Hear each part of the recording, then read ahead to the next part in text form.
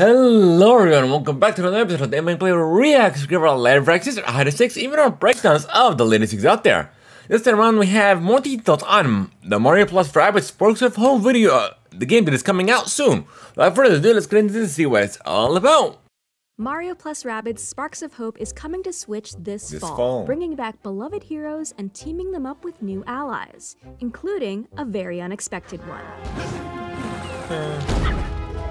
To learn more about Bowser joining our heroes, a couple of the planets your team will explore, and using new powers and techniques in battle, we spoke to lead producer Xavier Manzanares. What were some of the first thoughts when you started thinking about new characters to bring to Sparks of Hope?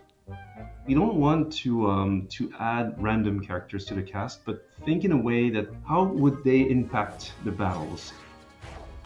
Edge, the new Rabbid hero, for instance, is all about close quarter combat and reacting to the enemy's mid and close range. And she has tons of personality too, so... We're excited also because we saw Bowser is joining our heroes. How did the idea to make Bowser an ally come about? So we wanted to add an intended character that would be surprising for the players. So having Mario and Bowser in the same team is quite unique. We truly love the idea of having Bowser as well in a tactical game. Bowser fits perfectly the combo needs that we wanted to have with other heroes. And it's also super funny to see him act with Mario, but also the Rabbids. Alright, so we got a first look at a couple of the planets. Yeah. What can you tell us about Beacon Beach and Pristine Peaks? Beacon Beach is all about sun, the beach, there's a great temple as well. But because of darkness and what Cursa, the big enemy of the game, did, well, everything became rainy, depressing when you arrive on the planet. So players have to remove on Beacon Beach the darkness and let the sun shine again. And by doing so, you unlock tons of new quests. So Pristine Peaks on the other side is very different. The vibe is very different. It's all about snow, snowstorms. There's one big mountain to ascend. You'll go through different paths, caverns, and also reaching the palace that is full of mysteries, puzzles, but also a big fight.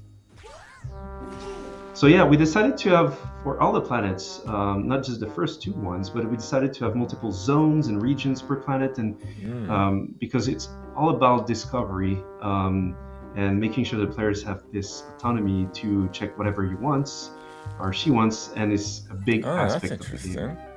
Alright, so who are the wardens that we meet on these planets? So the wardens are those Rabbid characters that they're rulers of their own planet, but completely lost on what to do next.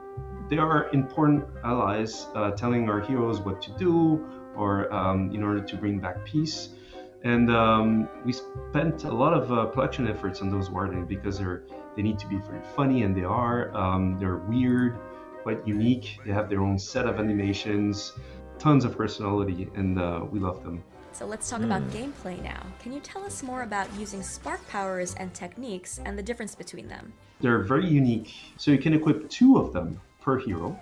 So if you have 3 heroes in a battle, it means 6, which is a lot, because they each come with their own active and passive bonuses. Fire Spark could bring a fire attack to your weapon, but as well, a Fire Spark could also bring Fire Dash. So it's up to you to mix and match, and maybe you want to mix a fire one with a water one, because each of them also protect you from the enemies and their super effects based on that spark. So they're really, really important in the battle because you can equip any spark with any hero. So that's the big difference as well with the techniques, because techniques are specific to the heroes. So basically mixing the sparks and the techniques together, plus the archetype of the hero, really creates tons of possibilities for the players. Yeah, and speaking of players, this is for all players, so newcomers, tactical game enthusiasts, everyone in between. How do you manage the balance of making it for all players? It's a Rabbids game, it's a Ubisoft game, but it's also a Mario game, so it's really, really key and important. So removing the grid and the cursor was a way to avoid the fear of testing the game if you never played this type of games before. So it was part of the decision why we removed that, but also because we wanted to add more action and fluidity every turn and everywhere. And that was quite important for mainstream players as well.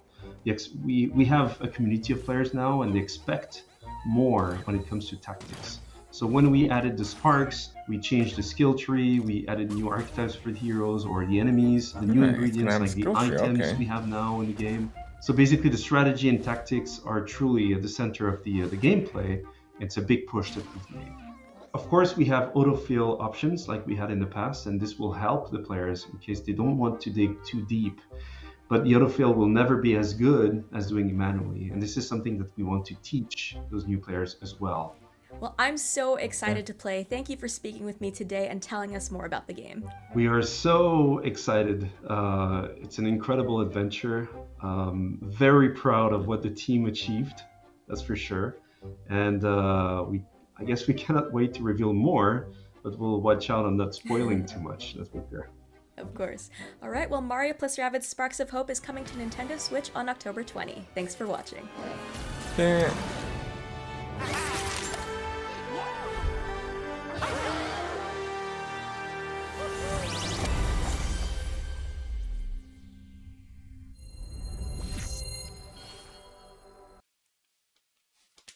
Alright folks, there's your in-depth look into Mario plus Rabbids Sparks of Hope. So if you guys are excited when it releases October 20th, sure to let us know in the comment section down below. If you enjoyed that, hit the thumbs up. Want to see more, definitely hit the subscribe, and we'll see you all on the next one.